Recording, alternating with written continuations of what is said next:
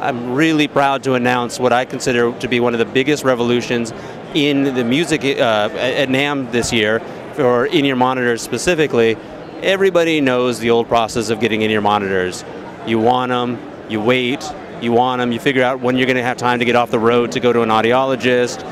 You think about it, you miss your appointment, you finally get around to doing it, you get your impressions, you mail them to somebody, they start to cut them, sand them, grind them, hand pour them, and after a while you get them back in the mail. Hopefully they land where you are on tour. Well, this is all changing. Ultimate Ears has been a part of a digital journey for the last 2 years. We're building in 3D right now, we're detailing in 3D, and the missing piece of the puzzle was taking the impressions in 3D. And here at NAMM today, we're showing the full 3D digital ear scans. What you're looking at right behind us is 30 gigs of data stitched together in one seamless, real-time 3D ear scan. It's all happening with light, it's non-invasive.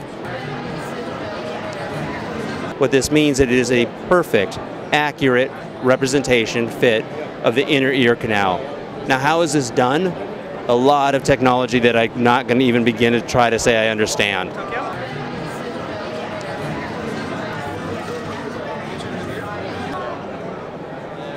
Everyone has said you cannot scan a hole.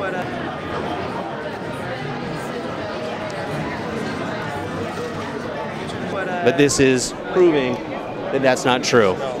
This file then gets transferred right to our lab, digitally detailed, digitally altered, printed in 3D.